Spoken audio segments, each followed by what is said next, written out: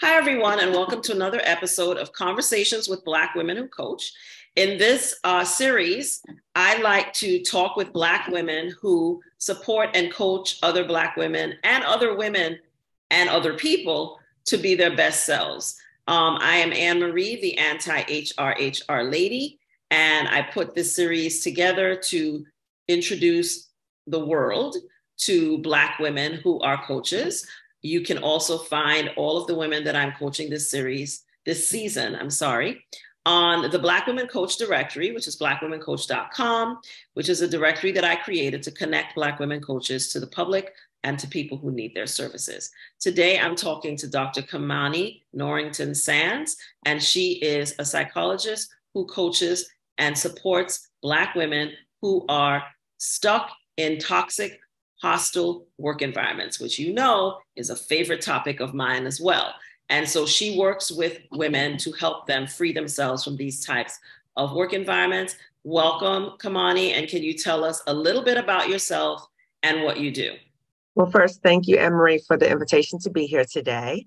Again, I'm a licensed clinical psychologist in Los Angeles. I am a proud graduate of Spelman.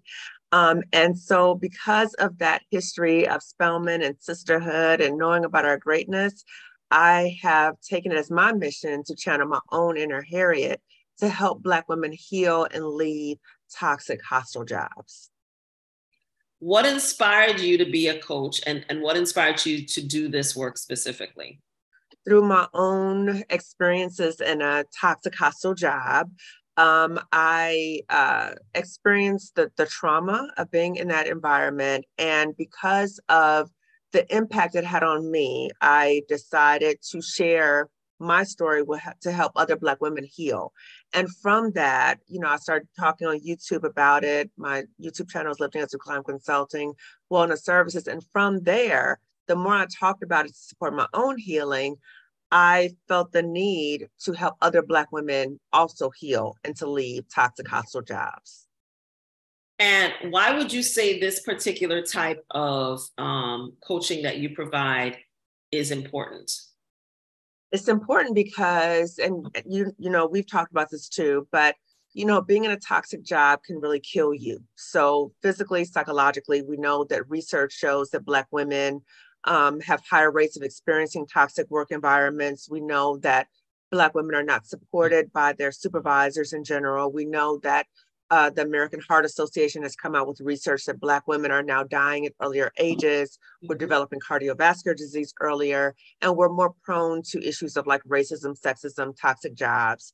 And so I want to help save Black women. Right. And, I think that Black women, many of us feel that if we get the right education, the right credentials, the right job, that we can kind of work ourselves out of these things, but it doesn't matter what career you have, what education you level. In fact, I think the higher you go up, the more prone you are to the hostility. So I, again, am here to show Black women, because of my own healing journey from a toxic job, that you can leave, right? And that you need to leave to save yourself. No job is worth your life, right? Your work does not define who you are, and that life is so much better after you leave. So I want to show Black women healing is possible. You got to get your mind right, right? So that's how I developed the coaching program, because the coaching program that I have is to really help Black women work through that workplace trauma so that they can clear that garbage, right? So they have the clarity in terms of looking at what are the next steps, right? So dealing with the grief related to their previous job or their current job that they're trying to leave.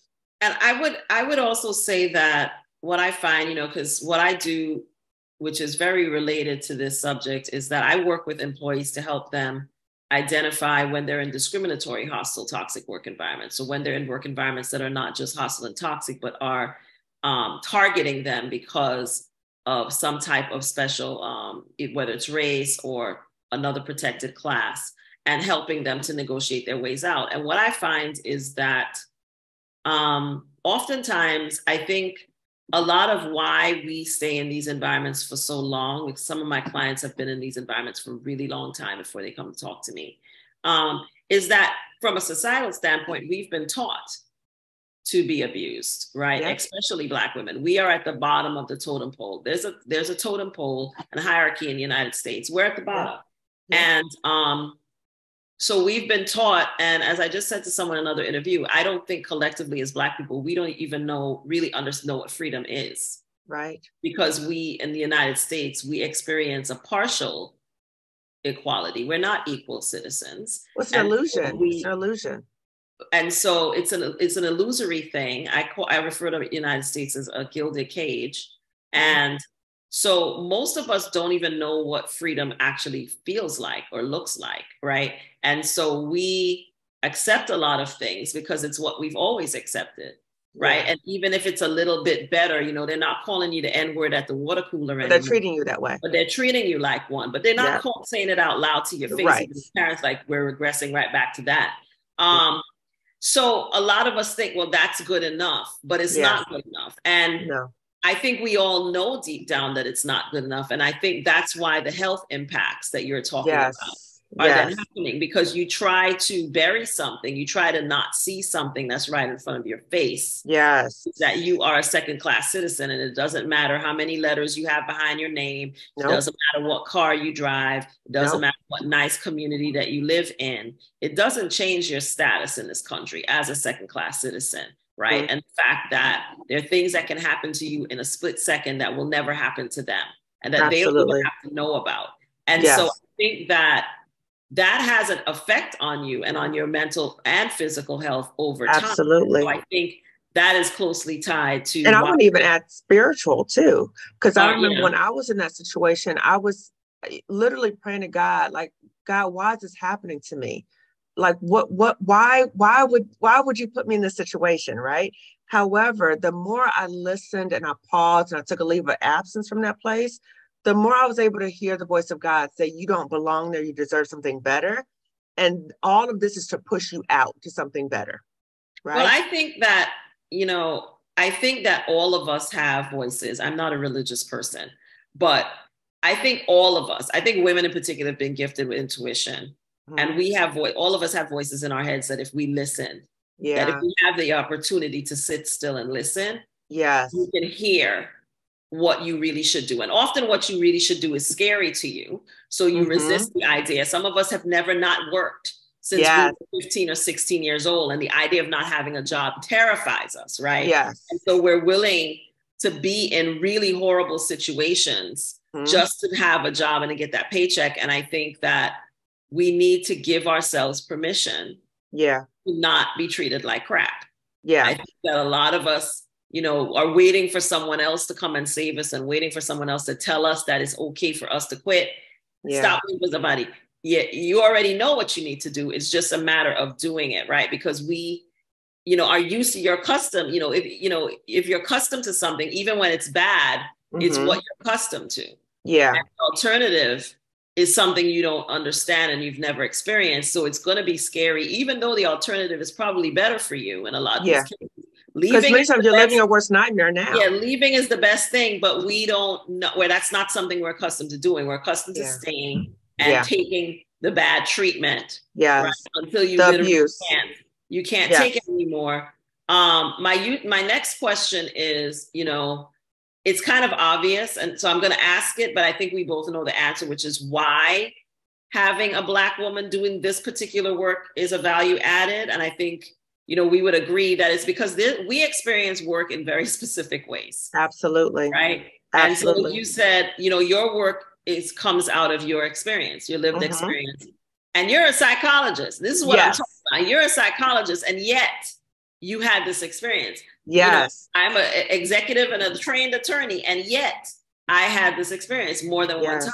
So both of what we do has grown out of our lived experience. And I think, especially in these kinds of situations at work, it's very difficult to talk to somebody who doesn't have the same lived experience as you about what's happening. And that's where a lot of the gaslighting and the microaggressions, when you go to HR and other places asking for assistance, and they're trying to pretend that what's happening to you isn't real, it really helps to be able to talk to somebody knows exactly that what you are describing is real. So can you talk a little bit about why you think being a Black woman is a value add to the kind of work that you do? Because one thing there's a saying that says when America catches a cold, Black people catch pneumonia. And I think it's the same in the workplace. I mean, I have clients who are not Black people. Employers are abusing people across the board, right?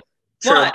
But the most egregious abuse I ever hear is the things that happen to us as Black women in the workplace. So can you talk a little bit about why you think being a Black woman and doing this work is a value add for your clients? Yes. I want to respond to something a little bit before that, and I'm going to go to that response or answer that question. So the first thing I wanted to say was, I want to validate the fear that we have about leaving toxic jobs, even though we know it's killing us. We know it, crying on our way to work, leaving work, crying, right? We know that it's hurting us, but the fear often keeps us there. The fear of what's next, the fear of I have bills to pay. That's something that we address in my coaching program, right? So I want us to recognize that the fear doesn't mean stay there. The fear means, okay, I recognize the fear. How do I work through it, right? And if that means going to another job, if it means starting your own business, right? We talk about that in the coaching program. The other thing I wanted to say is that I think the challenge for many Black women is not only have we been taught to stay at these places, we have people around us telling us to stay, right? Our family, our friends, right? Don't leave that job. That's a good job. What you gonna do that, right? So they project their fears onto us. And so we're holding onto that. And so when you talk about why is a Black woman uniquely prepared, right, to do this work, is that, yes, we have a similar living experience. Our experiences are not identical, but we have a certain level of understanding. There's certain things I can never explain to someone else for them to fully understand that, right? The other thing is I have gone through what I'm teaching you, right? So I have gone through the process. I am still healing. You talked about this too, Anne-Marie, that as a toxic hostile work job survivor, that we are always healing. We are continuing to heal. And so the coaching program helps you kind of jump off the healing, but to recognize that healing is an ongoing process. So again, I understand, I've been there. And from my experiences, not only in terms of what I experienced, but also as a clinical psychologist and my work with other Black women in therapy and coaching, that's how I developed my coaching program. What would you say is the ideal client? Because what you do and even what I do, it's very niche, right? Like, I don't personally know anybody that does what I do, right? And I don't think I know any psychologist that does specifically like what you do either. So it's more, what kind of qualities are you looking for in the people that you accept as clients? Like, what are you looking for in a person that comes to you to do this work with you? Yes. So I'm looking for Black women who are ready to leave their toxic job. So if you're coming to me and you're saying, oh, I'm coming so you can teach me some strategies so I can cope being there, I'm not the person for you. I do not believe you can heal in the same environment that's harming you. Okay. So when I say ready to leave, I'm not saying ready to leave today or tomorrow. What I'm saying is you're ready to, okay, let's plan out what I need to do. But I recognize that I got some psychological blocks. I got some trauma. I got some scars that I need to address. That's the woman. Those are Black women that I think are good candidates, and that you're willing to do the work, right? Because there is homework, right? And that you're willing to be in community with other Black women. So I have a group option, and then I have the VIP one-to-one option. Some people just don't do well in groups, right? Or some people want more of that individualized attention. So I have the group for those who want that community of support. And then I also have the one-to-one VIP option as well. But you would say your number one requirement is that they be prepared to leave. I have a very similar requirement. I don't work with people who want to stay in a bad job situation. I can't collude with your oppression. I can't. I'm not going to help you stay in a bad situation. Yes. I'm only going to help you if you want to get out. I'm not going to work with people that want strategies for staying in a bad situation. It's not going to be helpful. Yeah, it's not helpful. What would you say? Tell us a little bit about, you just talked a little bit about your coaching program and your group option. Are there any other initiatives that you want people to know about that you're working on? I know you just did an interview with Tavis Smiley because I just watched it. Yes. That was really cool. Thank you. What else are you doing that you want your audience, or you want my audience, or your audience to know about? Well, I definitely want to announce our masterclass is coming up. So you and I are collaborating on our masterclass about how to save yourself or saving yourself from a toxic, hostile job, channeling your inner Harriet so that you can leave a toxic, hostile job with your sanity and your coins. So that's coming up. I'm super excited about that. So I know that we'll share more information with both of our audiences about that. So that's the one thing. The second thing is that I'm continuing to do videos on my YouTube channel, Lifting as We Climb Consulting Wellness Services, because I want to serve all Black women, right? And on my YouTube channel, I've interviewed Black women from around the world. And we've talked a lot about US, but just to be clear, this is going on globally for Black women. So this harm, this toxicity is harming all of us. So I want to provide a platform for all Black women to be able to access for free on my YouTube channel, again, Lifting as We Climb Consulting Wellness Services. And the third offering I have is the Welcome to Your Queendom Digital Fillable Workbook, because I know when I was at that toxic job, not only the harm also was that I started beating up myself, right? So we talked about the self-gaslighting. I also blame myself, like, well, why are you staying here? Why are you tolerating this stuff, right? So I felt disconnected from myself. I was so lost, right? Now, therapy helped me, but I was so lost. And so I developed a roadmap for myself about how to reconnect to myself and how to get out that place, right? So I packaged that into the Welcome to Your Queendom Digital Fillable Workbook, and you can access that on my website as well. Great. And yes, Kimani just mentioned, she and I are working on a joint collaboration. By the time you see this video, you'll probably have seen a lot more about the collaboration that we're doing together. We're doing a joint masterclass. It will be happening probably the week after you actually see this video air. So hopefully by then, many of you will be signed up for it. But we will be working together and teaching participants both about how to protect your soul as well as how to get your money when you are in a discriminatory and or hostile toxic workplace, how to, as Kimani said, channel your inner Harriet and save yourself. Because as I always tell people, the cavalry is not coming and you are going to have to do this yourself. No one is coming to save you. Yeah. So you're going to have, when you're in these kinds of situations, you have to develop a strategy and execute it independently to save your own self, but it is an undertaking worth it. It's a well worth it undertaking, but it is one that you have to commit to for yourself. So we will be teaching strategies both from a mind-body perspective, as well as practical, strategies that you can implement in terms of how you initiate interactions with human resources, with your managers, to negotiate your way out when you realize that you are not only in a hostile toxic work environment, but one in which you are also experiencing discrimination, so that you can get your employer to pay you to go. And so you can have the money to go do whatever it is that you want, whether it is starting a new job, taking your dream vacation, buying that new car you had your eye on.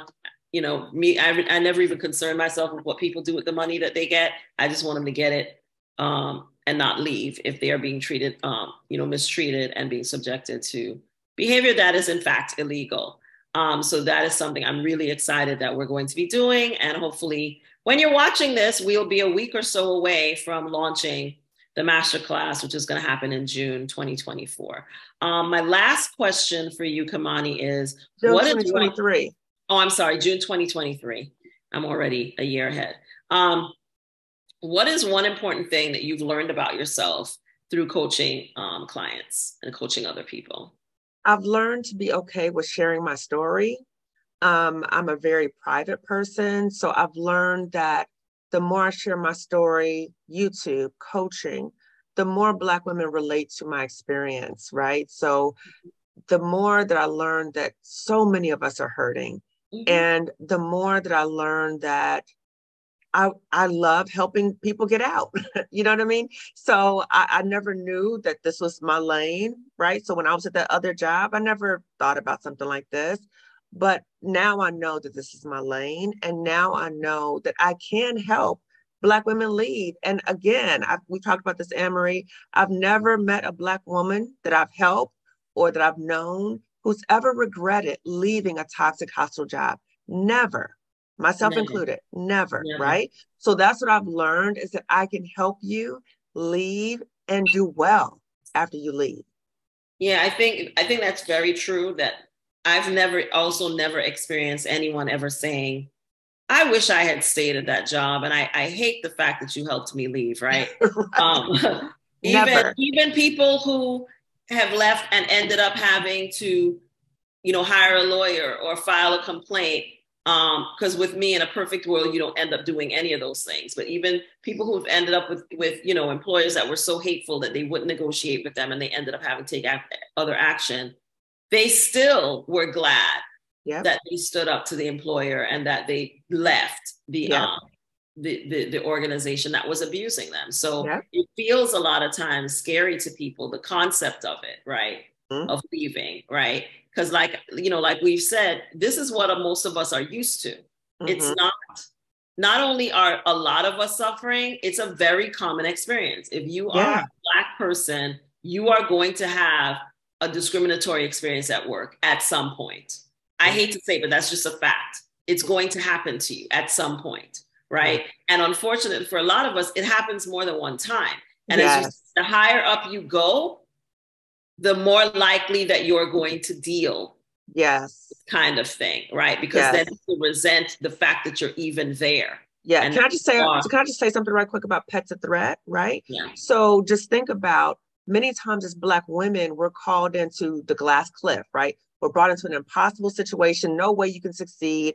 If you happen to, let's say, downfall, right? Even though you're brought in a unattainable situation, then you take the blame for it. But also there's a concept of pet to threat. And I think a lot of Black women encounter this, where we are sought out because of our stellar. Because we're Black and we're women. Right.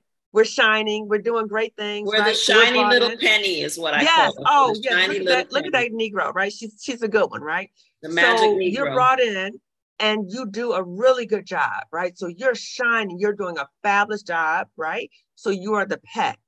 But as soon as you start outshining certain people or calling out certain things, you quickly become the threat, right? Mm-hmm. And when you become the threat, then that discrimination, then that hostility, then that pushing out, right?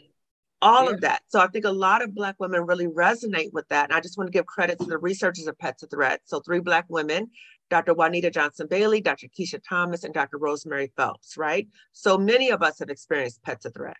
Many of us, because I think what you said, and it can often be a combination of things, because I often tell people, I don't think I ever got a job where I wasn't coming in to fix a problem.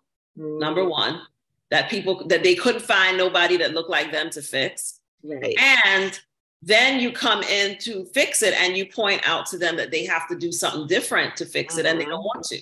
Right. So then you're the problem because you're asking them to change their behavior, to change something.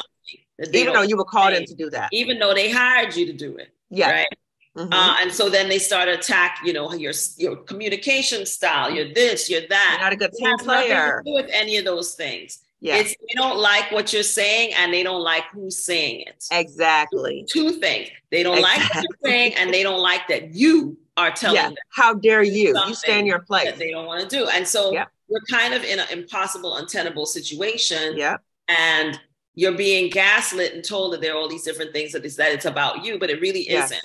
And so I think that for a lot of us, it's inevitable to experience this, especially if you're highly educated and you're in the corporate environment. As a Black woman, you're going to experience it, right? Mm-hmm. So it's really a question of us being better positioned to deal with it when it happens. Yeah. Because it's one of those things that's kind of inevitable, unfortunately. Yeah. And so more of us need to be better prepared.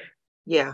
For when this occurs, because we all will experience, especially if we're in management, middle or upper, the pet to threat phenomenon. There's no question.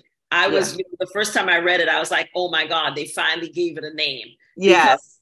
You recognize it immediately, right? Yes. And the shiny penny thing. I've been the shiny penny many, many times, right? Yeah. And so it's an unnecessary and unfair burden that we have to deal with.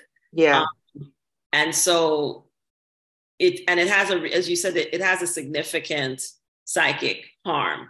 Yes. Especially when you don't understand what is happening to you and it's happening in it.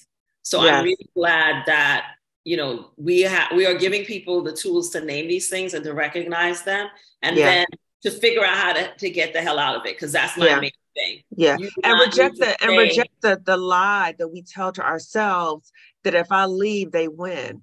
No, sis, you're losing. You're losing your life. And that's the thing. I just said that to You're someone. not winning. This idea about quitting. I'm like, be a quitter. I am a quitter. I'm a professional quitter. And I will tell you to quit in a minute. I am not here for the suffering. We need to get off the cross and let somebody else have the wood. We need to stop being the martyr and thinking that we are going to be the one that's going to change it. And oh my God, if I leave, what's going to happen? Exactly what's happening now. That's what's going to happen, because they don't want the institution to change, and you can't make them change it if they don't want to change it. No, so and you will be the target and right. And the sacrificial lamb. Yes. So don't stay and fight with someone over their company. Let them do what they want with their company. Right. And or they're trying to get their health benefits, right? Talking about, oh, they got good benefits, but it's killing you. Yeah. So what's the good of having health benefits? It doesn't make sense. But these are all the things that we tell ourselves because we're afraid to leave. Yes. Right? And so we give ourselves all these different excuses. And so as you said, you know, when you recognize that it's fair and you recognize how it's playing itself out, you're in a better position to respond to that more effectively and still do the thing that in the end is more to your benefit than staying and suffering in an environment that doesn't even want you there. Doesn't even want you. It doesn't even want you there. So thank you so much, Kimani, for being here and doing this conversation with me. As I said, by the time you see this, we will be much closer to doing our joint masterclass, as this episode is going to air in June. So hopefully you'll be seeing like the week or two before the masterclass launches. And I hope many of you will be participants in that class, because it will be very beneficial if you are in a toxic, hostile workplace, you believe that you might be also being subjected to discrimination and you want to leave. This is a class that you want to register for and participate in. It will be 2 days, and we will be announcing details about it on social media in the near future. So you'll be hearing much more about it. Thank you for being here. If you enjoyed this episode and this series, please like, comment, and subscribe. And I will see you in the next episode of Conversations with Black Women Who Coach. See you next time. Bye.